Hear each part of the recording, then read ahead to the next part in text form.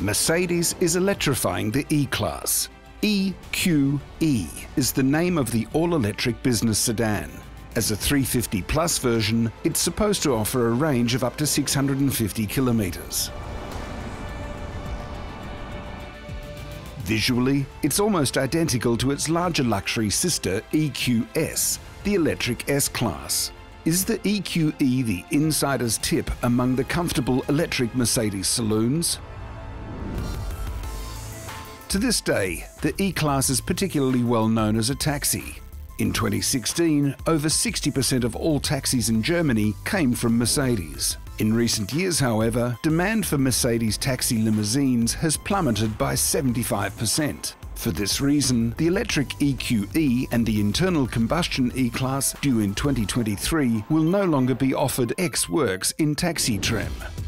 Because of long charging times, the EQE could be uneconomical for taxi operators. At the DC fast charger with 170 kilowatt peak power and 400 volts supply voltage, that is the theoretical peak under ideal conditions, 32 minutes are given for charging.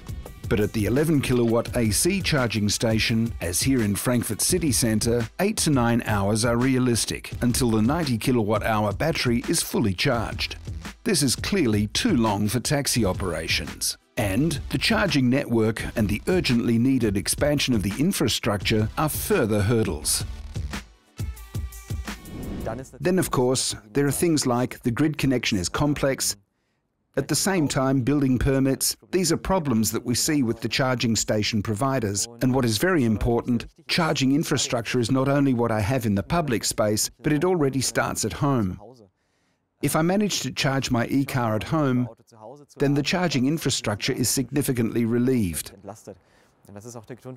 And that is also the reason why Mercedes has launched a new wall box on the market that includes everything the customer needs.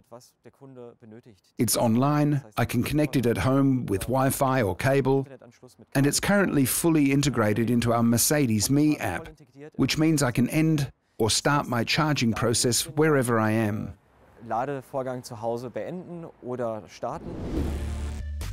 If you want to fully charge the 10-module battery to get the promised range of 650 kilometers, you need a fast charger or a lot of patience. The 4.94 m long EQE is difficult to distinguish from the 27 cm longer luxury saloon EQS. Both are aerodynamically optimized and follow the Mercedes one bow, that is, the arch design. The EQE has a 9 cm shorter wheelbase and slightly shorter overhangs front and rear. Visually, they are almost twins. The EQS has been on the market since August 2021. We are very grateful that we were able to make the first impact with the EQS, our luxury sedan.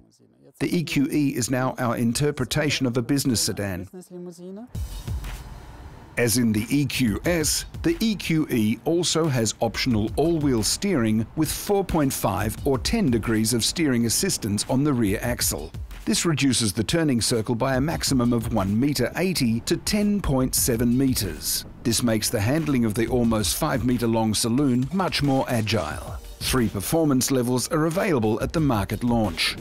The 350 Plus is our interpretation as a 2-wheel drive, rear-wheel drive, 215 kilowatt output from the electric motor. The all-wheel drive variant, 500 sales position, then has around 300 kilowatts output, and the AMG variant then goes up to 350 kilowatts. The Edition 1 of the EQE comes in 2022 in the trendy colour grey called Alpine Grey, and with 21-inch rims.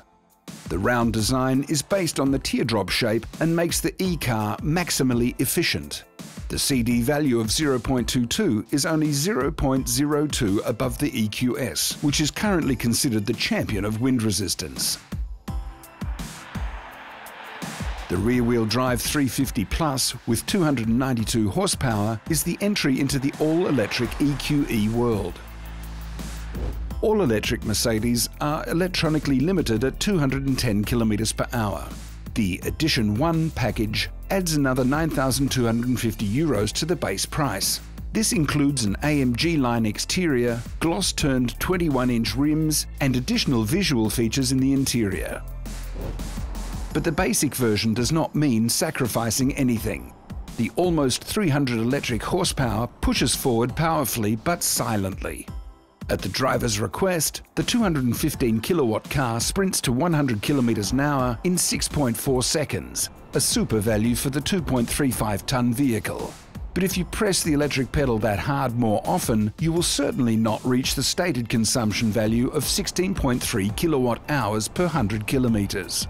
Mercedes is currently working hard to ensure that their customers are not stranded somewhere in the middle of nowhere without a charging station and electricity.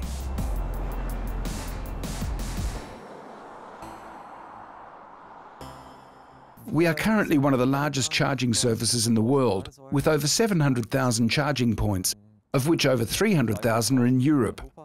Of course, a growing network.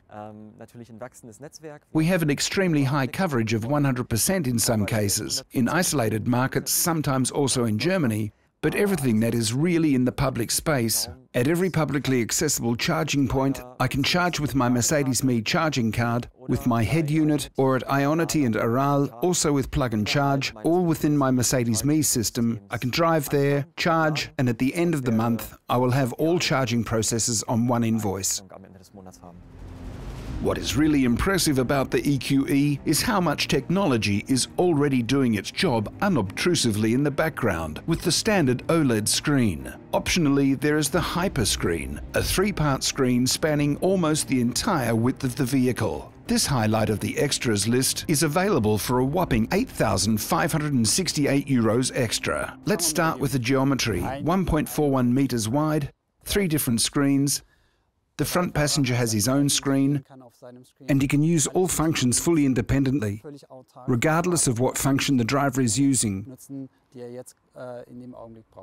Infotainment, radio functions, and even watching TV.